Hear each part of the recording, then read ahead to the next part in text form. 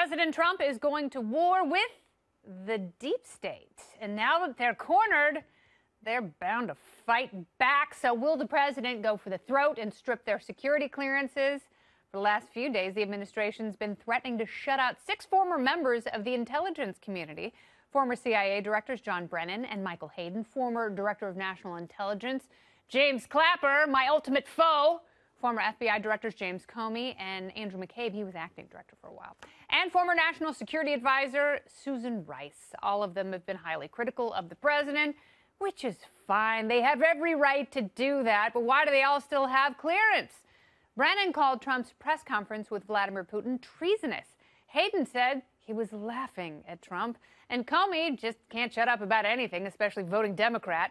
But critics say the administration's threats are counterproductive, including House Speaker Paul Ryan and anti-Trump GOP Senator Bob Corker. I don't even know her. Listen. I think he's trolling people, honestly. This is something that's in the purview of the executive branch. I think some of these people have already lost their clearances. That's the kind of thing that happens in Venezuela, where I was just recently. So you just don't do that, and I can't believe they even allowed it to be aired. Just to be honest, I mean it's a banana republic kind of thing. What, did Adam Schiff and Nancy Pelosi have a baby and name it Bob Corker? With all due respect, Senator, this is not Venezuela. We're debating about this. We're arguing about it. And Mr. Speaker, the president doesn't bluff. Everyone knows that. And guess what? Political analysts say he does have the right to revoke security clearance for whoever he wants to no longer have it. Great sentence. So is Trump playing hardball, or is this an empty threat? Joining me now from Washington, senior editor at the Federalist and Fox News contributor, Mollie Hemingway. Mollie, welcome back to the show. Great to be here with you. So for fans of limited government and certainly shrinking the scope of government, why do so many people have continued security clearance to begin with? Well, there's this idea that when you have a transition from one administration to the next, it can be helpful for people to continue to have their security clearances in case they need to be called in to share information or whatnot.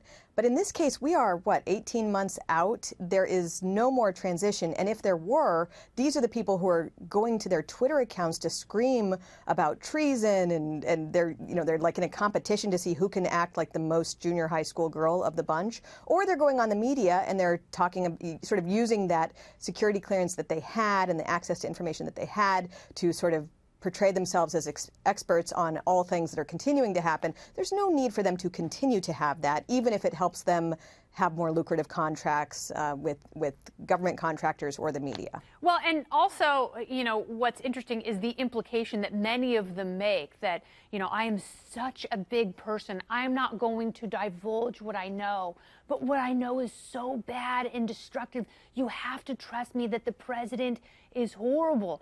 Maybe there's some other motivation, perhaps than them just having access, full access to the surveillance trough for so long. It really is one of these calling cards of the swamp. When you leave a sensitive government position, if you can maintain your clearance, it gives you more money. I mean, it is a very swampy thing. Unlike what Bob Corker said about it being like Venezuela, it is very bureaucratic and whatnot. But I think most Americans look at this and they just wonder, why do these people still have these clearances? What good is it for them to have these clearances? Particularly when you can actually give it out on a temporary basis if needed, like if someone's testifying about their nefarious actions while they were in government or whatnot, they can get a temporary clearance to review the documents that they might need to for testimony. So there really is, there's a big problem with overclassification of information and then having too many people with access to that classified information. We could really use a lot more transparency. What's classified needs to be classified, and only the people who really need to see that information should have that clearance. That is kind of the opposite of the way the swamp is operating right now. Yeah, because otherwise the clearance is absolutely meaningless. But it's really funny because you're right. There are temporary forays back into the world of sensitive information if that is necessary. If you have to call someone in order to give you context on, a policy or an issue or a war that's, 10 years or decades past, that's fine. You can do that on a temporary basis. But the whole thing is just strange. I've always thought that the president has too many Secret Service agents.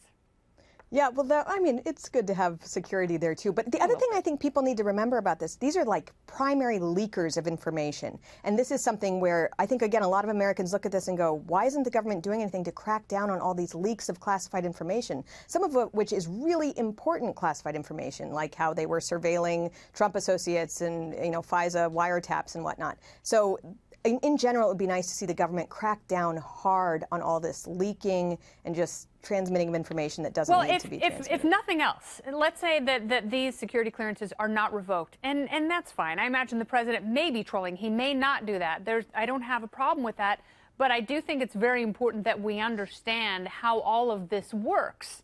And the fact that all of these agencies are able to share information without warrants. And there are an untold number of Americans who are caught up in the Section 702 net of the FISA law that was reauthorized in January. The FBI doesn't even divulge how many Americans are caught up in transmissions, whether it's texts or email or even videos that are nabbed on various devices.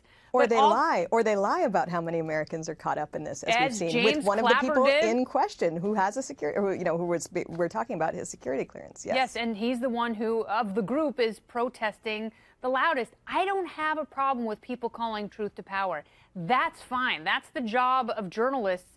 But don't say that you don't have a political dog in the hunt and then call the threat of losing your clearance partisanship in a hyper-politicized environment, because that's essentially what these people are doing. They're acting as political operatives. So you can't claim to be offended by politicization if, in fact, all the people out there are, if they're guilty of one thing, it's fueling an over-politicized environment. It is a bit petty and partisan, but if you want to see petty and partisan, just go to any of these guys' Twitter feeds and you will see enough petty partisanship to last a lifetime. Oh my gosh, it would be the best sitcom. Mollie Hemingway, thank you so much for being here. Great to be here. I love your work.